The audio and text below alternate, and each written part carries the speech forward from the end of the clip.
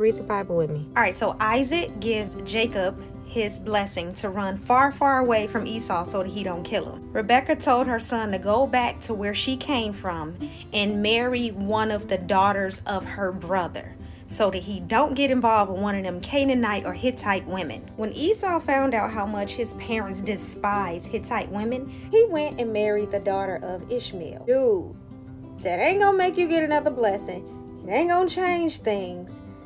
And Ishmael wasn't even the holy one. Isaac was. falls asleep.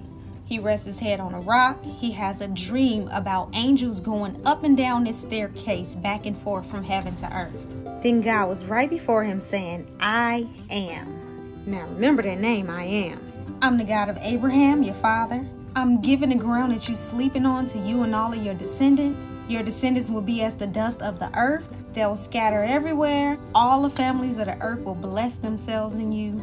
I'll stay with you. I'll protect you wherever you go. I'll stick with you until I've done everything I promised you. This is a reminder that God keeps his promises. This is confirmation that God's promise to Abraham is going to be manifested through Jacob.